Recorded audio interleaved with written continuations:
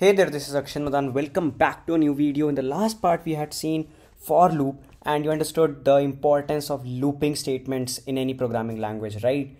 So in this video, we are going to explore the while loop. We are going to say the syntax of while loop, right? So the significance of a while loop is same. It works as for loop, and the use case of while loop is also the same, that whenever you want to repeat some task again and again, we have to use looping statements, and one is while loop, right? Like for loop, right? So first of all, I'm going to write a void main function, and we're going to use that same hello world example, and then I'm going to show you an advanced example, right, using while loop, right?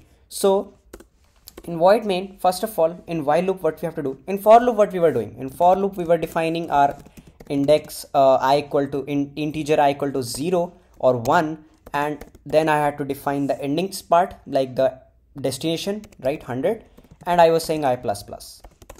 This was the part. Now let's comment it and let's try to clone it for while loop.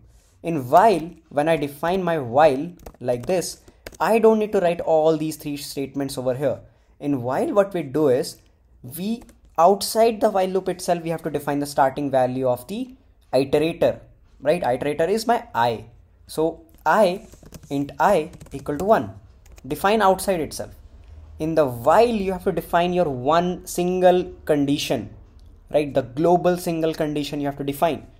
So while my I is less than equal to 100, this is my condition, right? Try to understand it. Unless and until my I is greater than 100, I want to run the upcoming statements, right? So while I is less than equal to 100, then curly brackets, what I want to do, I want to say print hello world, put a semicolon. But this is going to go inside infinite loop, because I equal to 1, I less than equal to 100. Okay, this is true. Print this, print this, print this, because I'm not incrementing my I. My I is never going to become 2, 3, 4. It is always going to remain 1. So I also need to increment my I. So after printing, say I plus equal to 1, or you can say I plus plus, right? Or you can say in simple terms, I equal to I plus 1. That's what I want to say. Now after printing every hello world, it is going to increment my I, right? And let's also run it. And you can see my hello world is printed, right? Now what I want to show you is, let's take a harder example of factorial of a number, right? What is a factorial? What is a factorial of 5? So if I have to find a factorial of 5, then factorial of 5 is what? 5 into 4 into 3 into 2 into 1. So 5, it starts from 5, it goes till 1. And whatever the product is, that's my result, right? And it can be 10, then it is going to start from 10, right? And is going to go till 1. So this is going to be my result.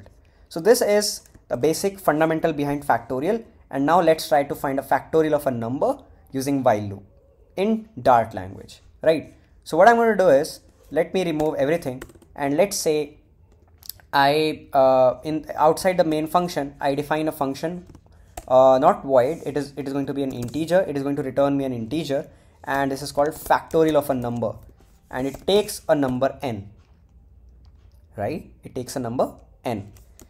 In this function, what happens is, I want to find a result, right? I guess factorial, yeah, that's correct.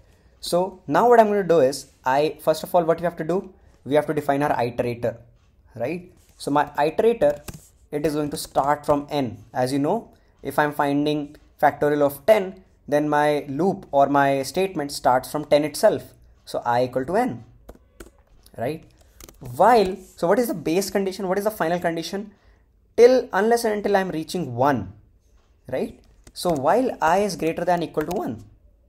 So till the part I am above 1, I want to do the further statement. As soon as I reach below 1, I want to break. So while I am above 1, what you have to do? Also you have to define product, int product equal to 1.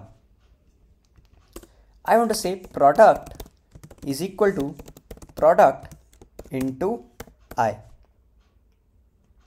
And finally, I equal to I minus 1, right?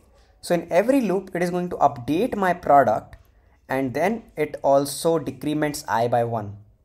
And finally, I can return my product, right?